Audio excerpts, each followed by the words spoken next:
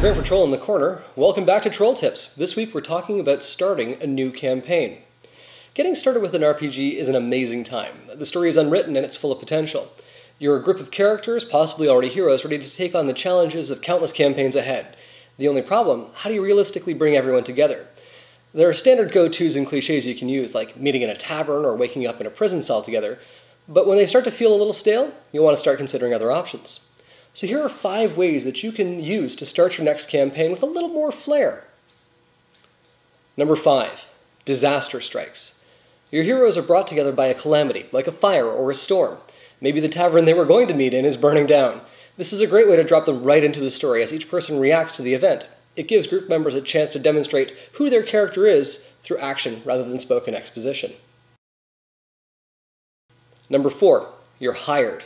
This is great for groups with mercenary tendencies. They've each received instructions and payment to show up and do a job. The first time they meet is moments before their contract begins.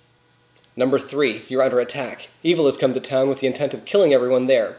You're the only dudes bad enough to save the town, but only if you work together. Think the Magnificent Seven without the build-up. Number 2, answer the call. When a great evil threatens the land, the leader of the land offers up honors, accolades, and an impressive reward for a little vanquishing. Each character can come up with why this offer appeals to them. The first time they meet is responding to the leader's summons. And number 1, a serving of revenge. A nefarious cat has double-crossed, threatened, blackmailed, or injured each member of the party in a unique way. They each infiltrate his hideout to find him gone. Since revenge is a dish best served cold, they're going to have to work together while the trail is hot. So there are 5 ways that you can use to start your next campaign. Do you have a story about a unique campaign start? Leave a message in the comments on this blog post on trollitc.com, and I'll send an inflatable Dragon Age 2 sword to one commenter from the list.